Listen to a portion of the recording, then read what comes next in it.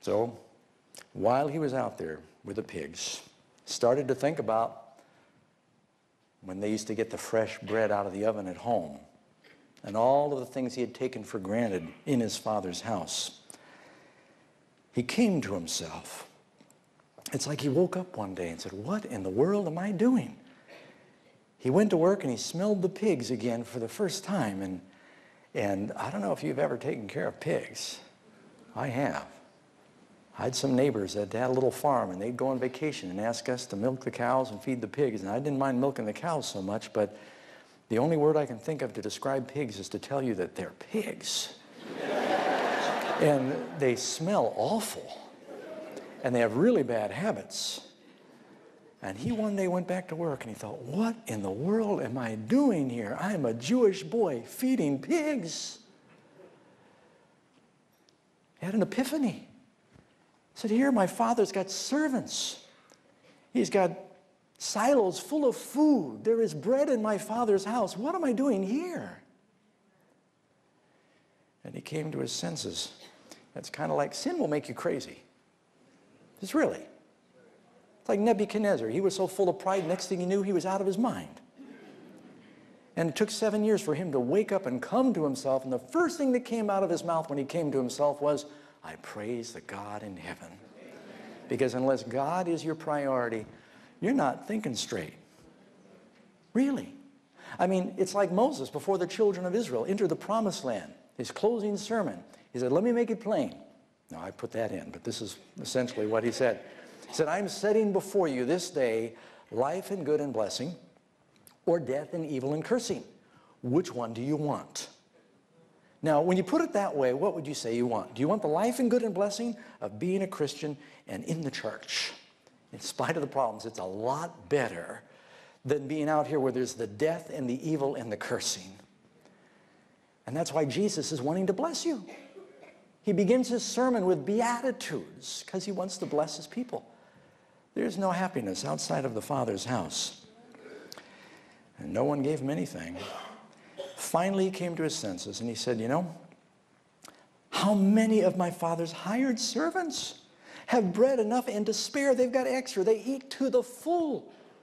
You know, whenever Jesus fed people, it says they had leftovers. He'd multiply the bread and there were leftovers. Elisha blessed the vessel of oil there in 2 Kings chapter 4, and the woman poured it, and it just was overflowing. God blesses with an abundance. And here he was wanting to eat the husks, the seed pods that the pigs were snorting through. They've got food to spare. Jesus is wanting to give you that bread of life. And I perish with hunger. You know, Jesus came into the world very simply, John 3:16. He came into the world that you might not perish. And if you're not eating the bread of life, at least every week, you should be every day, you will surely perish. You're going to be starving.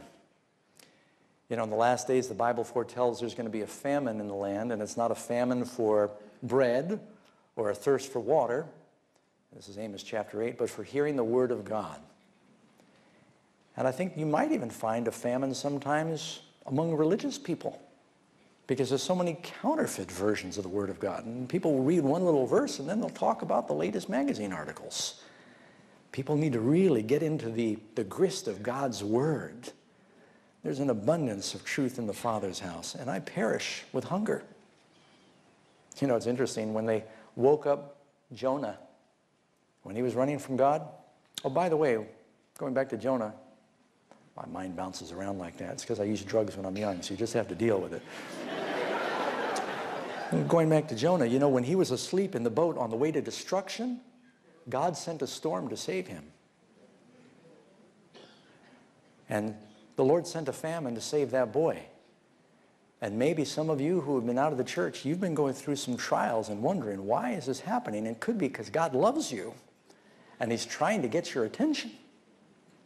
Sometimes it takes a crisis. It might be a crisis in your marriage. It could be a crisis with your health or work. And God is saying, hello, can I have your attention, please? And when the captain woke up Jonah, you know what he said? Arise, O sleeper, carest not that we perish. Jesus was once asleep in a boat during a storm, and they woke him up, and they asked Jesus the dumbest question in the world. They said, Master, carest not that we perish? Does Jesus care whether or not we perish? Why did he come into this world?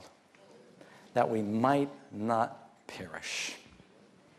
And if you got Jesus in your boat, you're going to make it, friends. So not perish with hunger. I will arise. God told Jonah, arise and go. Finally he said, I will arise and go to my father. And I'll say to him, Father, he's got a speech prepared. How can I walk back and talk to Dad? After what I've done here, I basically was so rude, disrespectful, didn't honor him, asked for my inheritance early. Then I took it, I'm coming back with nothing to show for it. He worked for years to get all that. You notice the boy earlier, he wanted his father, but he didn't want a relationship with his father. I'm sorry, he wanted his father's blessings. He wanted his father's resources, but he didn't want the father. Now, I think everybody here wants God's blessings. There are whole churches that are built around the reason that God exists is just to be a funnel of blessings for you.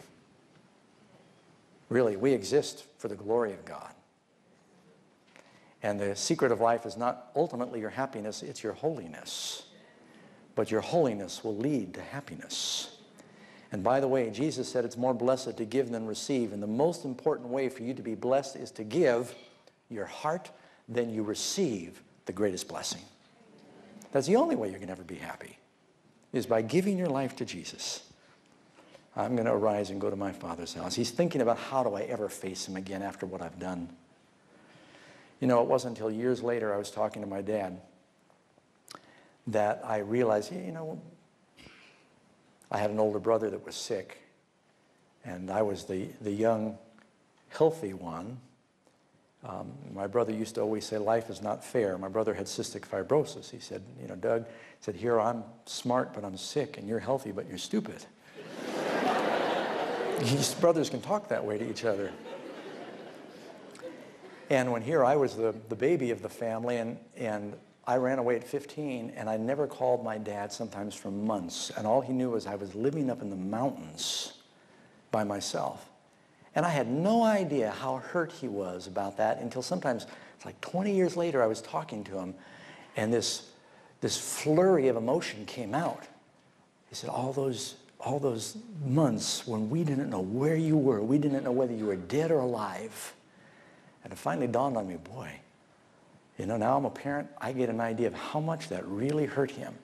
So this boy's heading home, and he's thinking, how can I ever face him again after what I've done? I'll go, and here's what I'll say. I have to confess. Father, I have sinned. By the way, you must confess when you come to God. Don't be afraid. Does he know anyway? Well, you'll feel better if you confess. He already knows. You're not going to shock him. One of the first things you do is you repent. Tell God you're sorry, and you confess your sins. And as soon as you do that, you give him permission to release the power of his Spirit in your life. And I'll say, Father, I've sinned against heaven and before you. I'm no longer worthy to be called your son. Who's worthy to be a son of God? That's why John tells us in 1 John chapter 3, behold what manner of love the Father has bestowed on us. He can't even explain it. He says, just behold it. That we should be called sons of God. He's willing to give us a new name and bring us back into the family with the full stature of being sons. I'm not worthy. What is it that makes us worthy? It's only God's grace and his Son, Jesus Christ. I'm not worthy to be called your son. Make me like one of your hired servants. Now that is the attitude that we all need when we come back to the Father. Lord, I'm willing to come and serve you. I don't deserve to be your son. I'll be happy as your servant. And so he begins his journey home. He arose and he came to his father, and it took a long way for him to plod. Probably didn't have any spare food in his backpack, had to beg along the way. But he was shocked as he started getting near the family farm. While he was still a great way off, coming over the hill, and the silhouette of his form is seen there hobbling along. As soon as the father spies him, he runs to meet him. He doesn't make him wait. You know, some of us, I think, we'd say, well, I told you you'd become dragging back. Arms folded on the front porch, tapping our foot, looking the other way. Say, all right, was I right or was I right? That's what I probably do. We've got that speech, I told you so. Or we make that statement in front of the spouse and say, didn't I tell you that he'd... But not this father. He can't even wait for him to come home. So that he won't be left with any doubt of his acceptance, he arises and he runs to meet him. You know, there's a promise in the Bible. It says, you draw near to God and he will draw near to you. Our Father in heaven is so anxious for us to be saved. That means that as soon as we take some steps and we begin to move towards God, and he sees us making an effort to come to him, what does he do? He will run to meet us. Now, how come that father didn't send out bounty hunters to find the son when he first went away from home? Can you force someone to love you? And you know, our Father in heaven can't force you to come home. He's not going to force you to come back to church. You've got to come to your senses and take those first steps and say, you know, I believe this is where I'm supposed to be. There's bread in my Father's house. And as you come, as soon as you make that first step, you draw near to God, he will draw near to you. You know, there are a number of scriptures that are on that line. First you come, and you come confessing. Jeremiah chapter 3, verse 14. Only acknowledge your iniquity, that you've transgressed against the Lord your God, that you've not obeyed my voice, says the Lord. He's pleading with Israel here. He says, return, O backsliding children, says the Lord, for I am married to you. You know, not only here in Jeremiah, but in the book of Hosea, God not only compares it to a father and a son, but he compares it to a husband and a wife. And he says, you know, even though you've been unfaithful, even though you've gone after other gods, I love you so much that I'll still take you back. That takes a lot of love, because I'll tell you, you know, one of the most difficult things to deal with is when there's been infidelity in a marriage. Some people fold their arms and stomp their foot and say, that's the end. But God's love is so incredible that he says to his people, even after you have spurned my love with someone else, return to me. He says to his people, return, O backsliding children, says the Lord, for I'm married to you. And again in verse 22, return, you backsliding children, and I will heal your backsliding. You know, I think about the story in the Bible where Jacob ran away from home. He left the father's house, and then he comes home. But it's sort of different because Jacob leaves poor and he comes back rich. This boy leaves rich and he comes back poor. And the Lord still receives him. You know, one of my favorite stories in the Bible, as a matter of fact, I don't know if I've ever read it without having my eyes puddle up, is the story of Joseph. It occupies the latter half of Genesis. And Jacob's supreme love was for Rachel. And the first son of Rachel, she couldn't have a boy for years, was this promised boy named Joseph, and he was just lavish, so much love on Joseph. He loved him more than any father should probably love a son.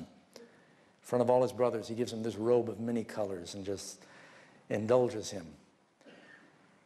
And then his brothers are jealous. So they sell Joseph. Father thinks he's been killed.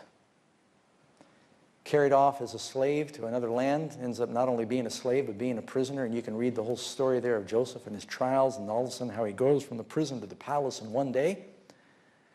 And then finally he reveals himself to his brothers, that he's alive.